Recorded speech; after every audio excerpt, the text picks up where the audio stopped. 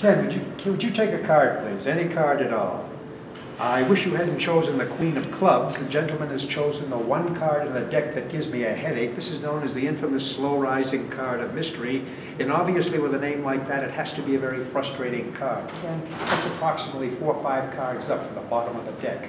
This card refuses, mind you, to stay put. And I'll show you exactly what I mean by that. Well, maybe it's 6 cards up. 1, 2, 3, and up.